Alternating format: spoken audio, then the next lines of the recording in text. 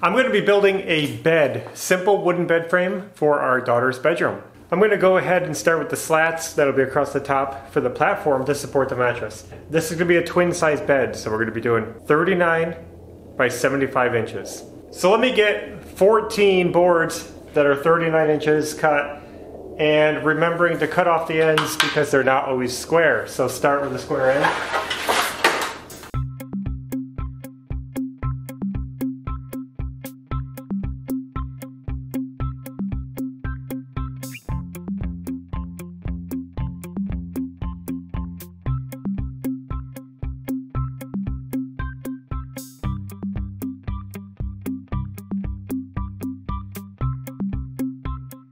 Now I'm going to go ahead and cut some 2x4 runners to put underneath.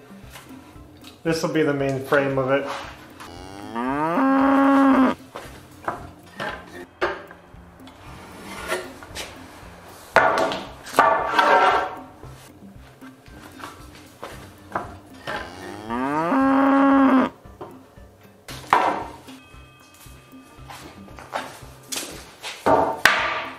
Let me think about the next move. Probably cut a couple more boards. I'll show you guys those when I get them done. Okay, so I'm going to be taking all these bed slats that I cut and I'm just going to be pocket holing them. So basically putting pocket holes in the bottom so I can screw them all together. You'll see the assembly later, but first I got to get all these done.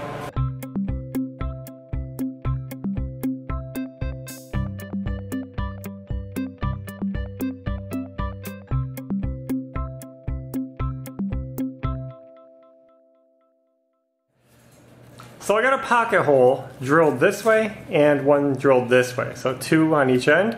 And what I'm going to be doing is attaching these little blocks of wood to it like that. So glue, screw it. I'm going to put the next board up, screw it into this way. It'll make sense. We're going to make a solid platform. We did this on a previous bed. It worked out really well, so I'm going to do it again. This time a little bit different than the other time. I know the holes are offset, like they're going to be up here. I'm not worried about down here because it's going to be sitting on the bed rails. That's going to give it strength in itself. That's the process that we're going to be doing, is just pocket holing all these little chunks of wood and slats all together.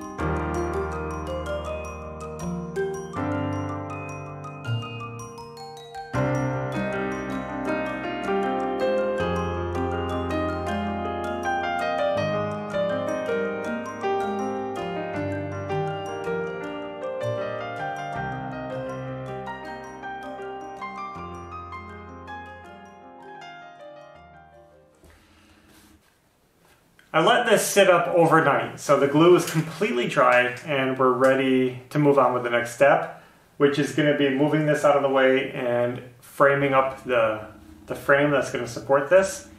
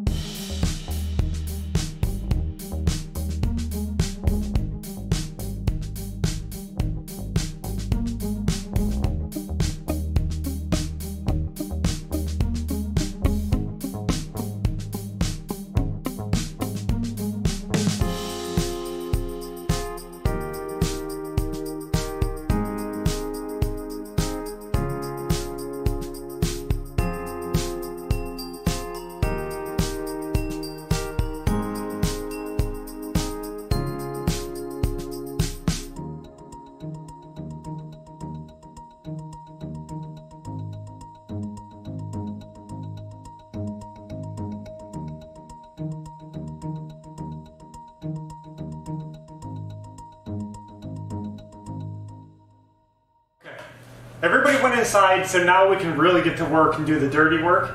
I started working on some legs. I didn't feel like filming this because you guys could see. It's really simple. 2x4, 2x4. Just, you know, really simple. You notice I made one leg set smaller than the other. We're gonna have a sloped bed. If you haven't seen our video on that, you can check it back, but basically we're building an inclined bed. It's supposed to be healthier and give you better sleep.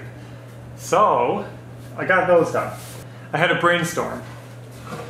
So you can see I have the leg, and the problem I had with the other bed that we built was that since the bed is at an angle and the leg is square to the bed, the leg ends up sitting slightly at an angle.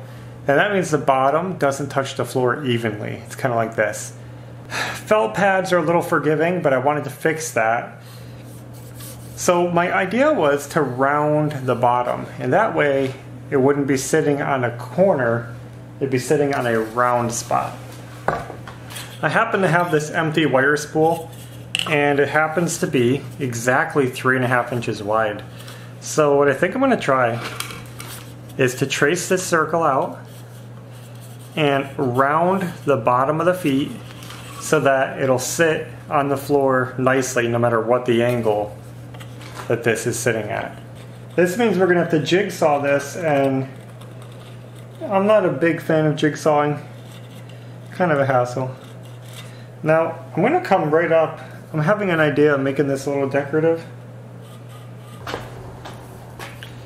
But what if I took something else? Brainstorm. I'm thinking about coming back and making kind of ball feet. So I'm just trying to imagine. It's not too bad. Let me try it on the other side, see if I like it. Let me just get a little tracing of this and just see what it looks like. I actually think I like the small one better. Let's try that. Let's try that and see how it goes. The worst case scenario, we can cut a new leg.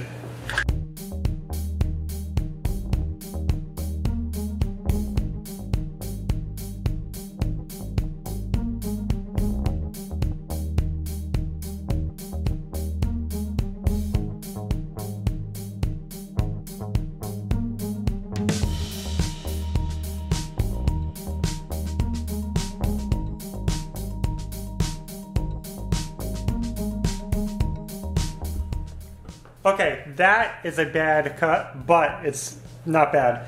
Anybody who's used a jigsaw knows that whenever you're cutting through thick wood, it is not the ideal tool. I wish I had a scroll saw where I could lay it on there and get a nice straight cut.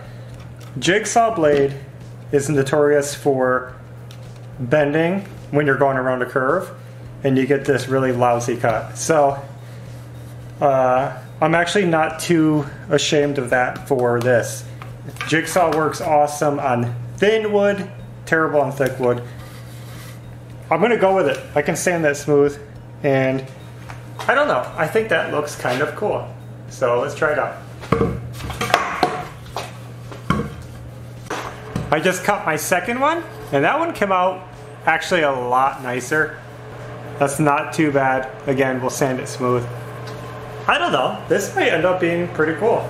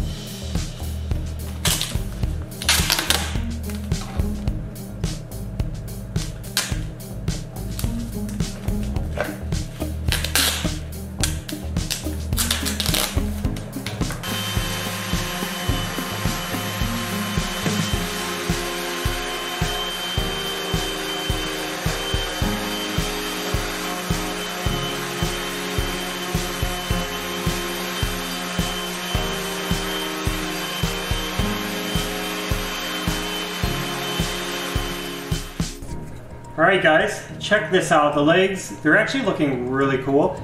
They sanded up really nice and I got rid of most of the imperfections. You can see they're not perfect. I could do a little better. But they're getting there. Some of them are better than others. And I'm happy with how they're coming out. So now that I got the legs done, I also put radiuses on the corners. Sanded all of this smooth, got off all that glue and unevenness. I'm gonna grab my router. It's got a little round bit on it, so I'm gonna put a rounded edge all the way around, basically, just to soften up those edges.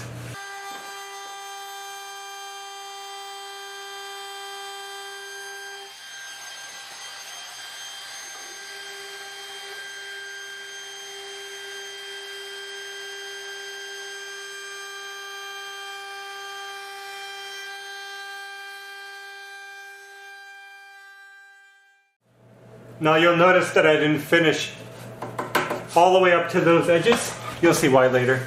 So you can see I left it flat right here. I'm going to be putting something here. But we got nice soft edges. Got to sand it down one more time.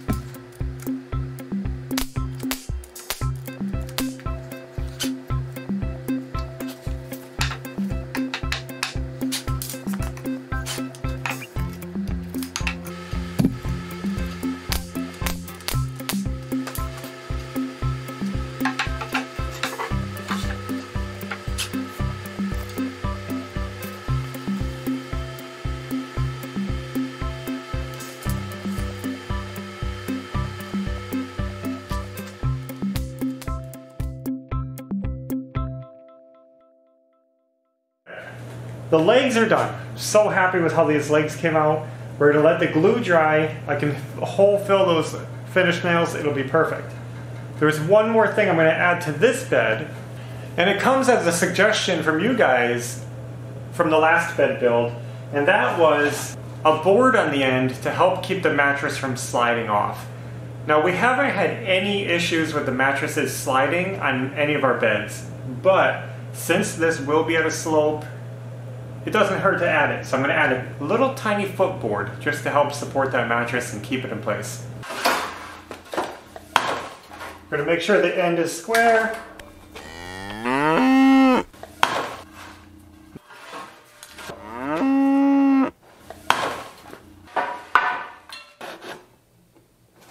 Let's see how that cuts.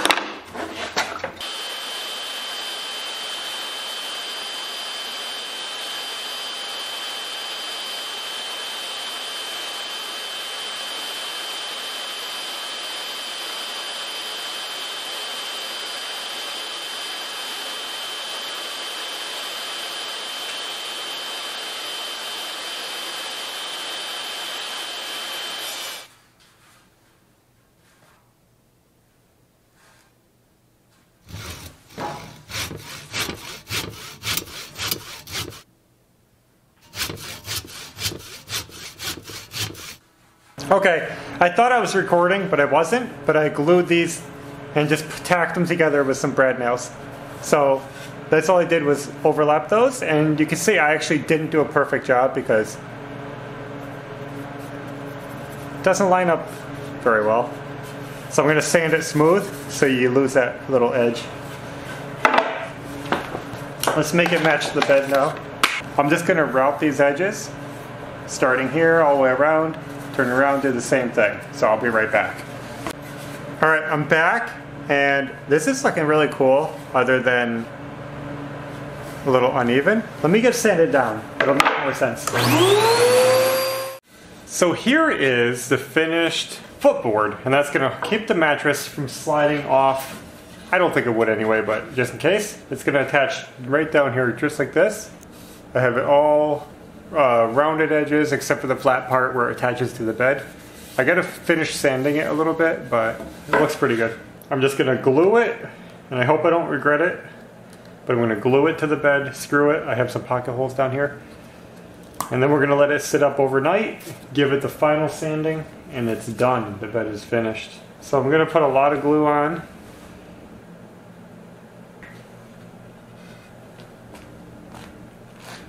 This has to be flush on the bottom with that side rail.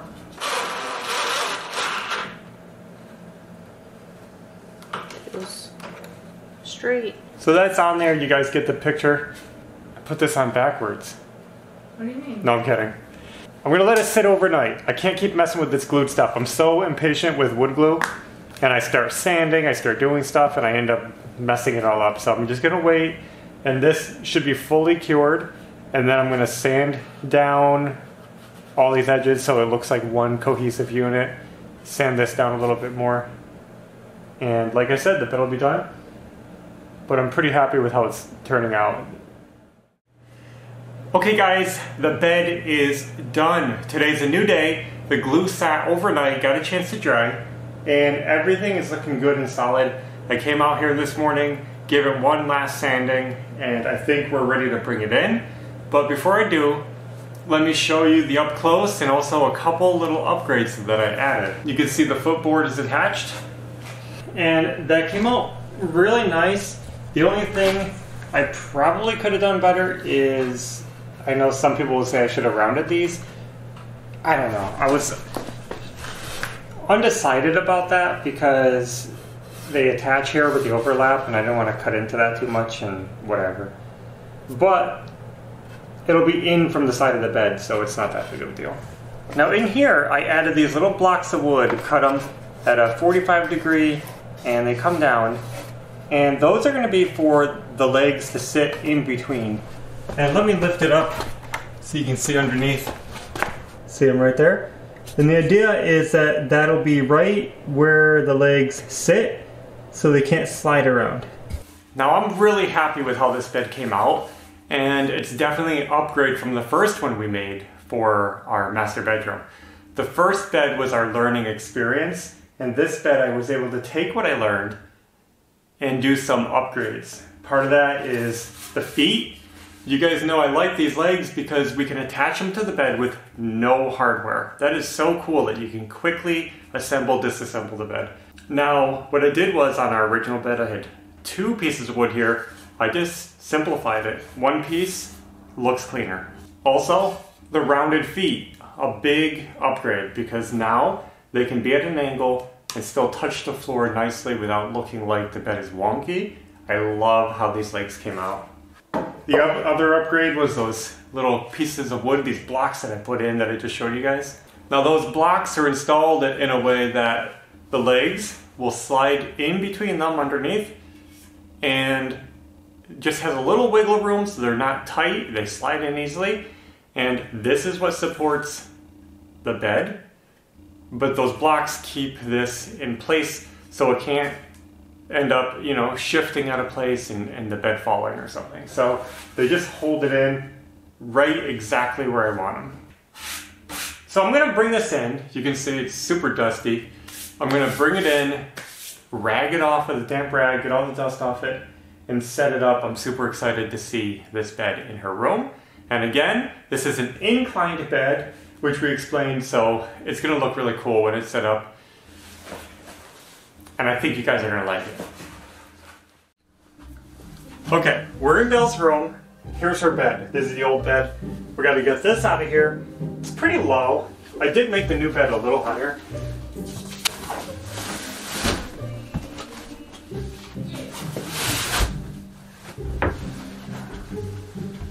Let's see if I can do this without messing up her bed. Alright, we got that old nasty bed frame out of here, vacuumed up, so let's bring in that new bed.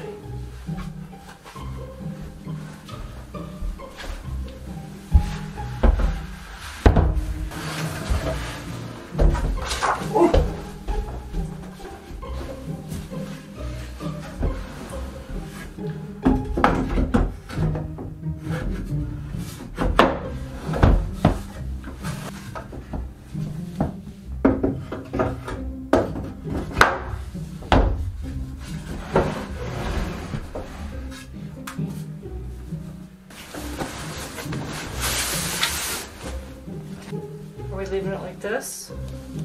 You tell me, I don't know how it goes. I like it higher up. Yeah. I think it looks a lot better. Size even in it, wow. Oh, it looks like a real bed. Size even in it. Lie down. Does it feel different being up higher? No, it's my turn, baby.